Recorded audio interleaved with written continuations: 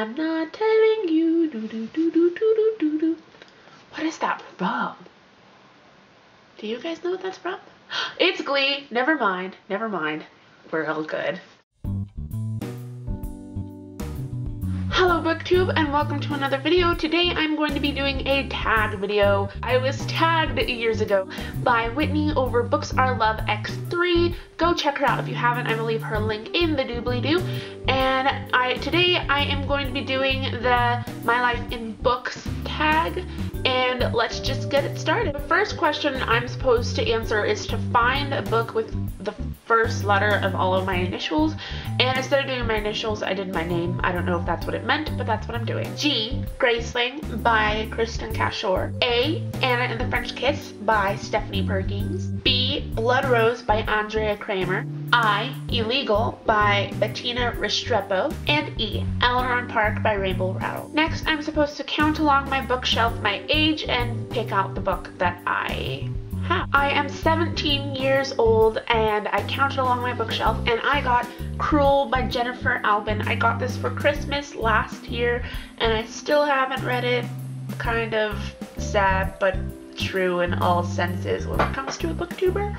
And I'm still super excited to read it, and look at the cover. It is so pretty. I realized like not long ago that there's a face right here. I just thought it was a blurb. No, it's a face. Yeah. Now I'm supposed to pick a book that is set in my city, state, or country. I picked Linger by Maggie Stiefvater. I do not live in Minnesota, but my state is mentioned in this book. And I don't think I'm going to tell you guys which state I live in, but I'm sure some of you can guess. Pick a book that represents a destination that you want to travel to. So this is going to be very embarrassing if I'm wrong. But in the movie of Angus Thong's The Perfect Snogging, I think Georgia lives in like the UK somewhere. I don't know. So I picked this book. It's gonna be really embarrassing if she doesn't, but I think she does. And I want to go to the UK really bad. So yeah, if I'm so wrong, this is gonna be so embarrassing. So very embarrassing. Pick a book that is your favorite color. My favorite color is purple. I absolutely positively love purple, and I really like dark purples more, like the sultry dark plum purples, and this is a really, really pretty purple.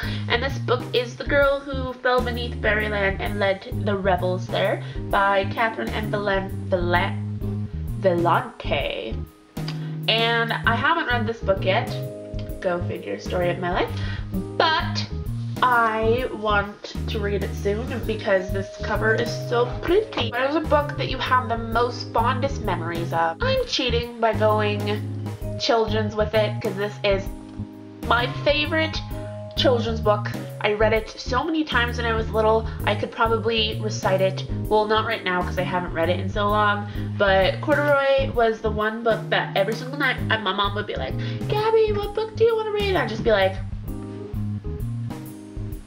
and I'm pretty sure she got sick and tired of reading this, but I didn't care because it is a magical book. Read it to your children. Read it for yourself. Read it to your puppies. Read it to everything. Everything. Which book did you have the most difficulty reading? I chose Little Women by Louisa May Alcott. I'm sure I have other books on there, but this was the first one that caught my eye. I really just have a hard time with classics, and I think I'm going to do a discussion about how I don't necessarily like classics. I don't want to go into it too much, but I just feel like I don't understand a lot of it. And I'm not saying that classics are bad, but I don't know how to explain it because I think they're very valuable and I do enjoy reading their stories, but I just don't feel like anyone who reads only classics is more superior to someone who reads young adult. I think I'm going to stop with the discussion there before I go into complete discussion video. And this is a tag, so no, we're not going there. And last but not least, which book is the one that will give you the biggest accomplishment when you finish it? That would be Harry Potter and the...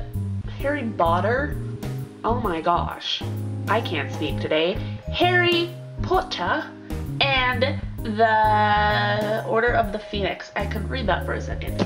This book is a monster. It is... How many pages? It's huge. It is 870 pages long.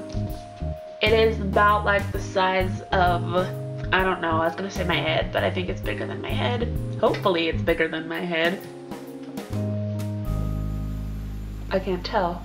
That is all I have for you guys today. Thank you for watching another video. I hope you all have a wonderful, fantastic, booktastic day, and I will see you in my next video.